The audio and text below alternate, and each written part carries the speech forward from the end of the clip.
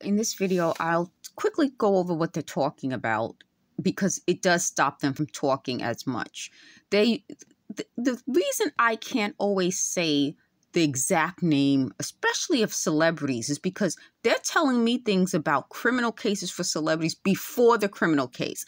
And that's how they want it. See, they created this program to cover their lies. And I'm going to say cover their lies. That will be the title. So they lied about things like they said I wanted to be a celebrity gossip person.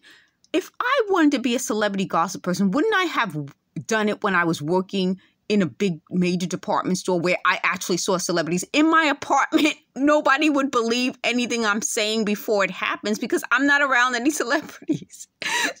Wait a minute. First of all, the reason I'm laughing is because they thought I would be like an internet celebrity. I have like 300 and something subscribers.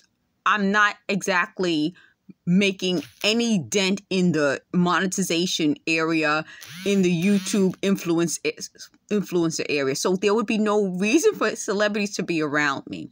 But had I been interested in being a celebrity gossip columnist when I was working years ago around major celebrities, I mean, big names at the major department store, which you guys who watch me already know, I worked at from like 2002 until 2009. I would have done it then.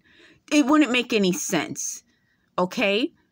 It wouldn't make any sense suddenly like, oh, 2024, almost 20 years after the peak. 20 years later, I would just all of a sudden start talking about celebrities? No. So when I had said earlier that I was going to tell you guys names, I will try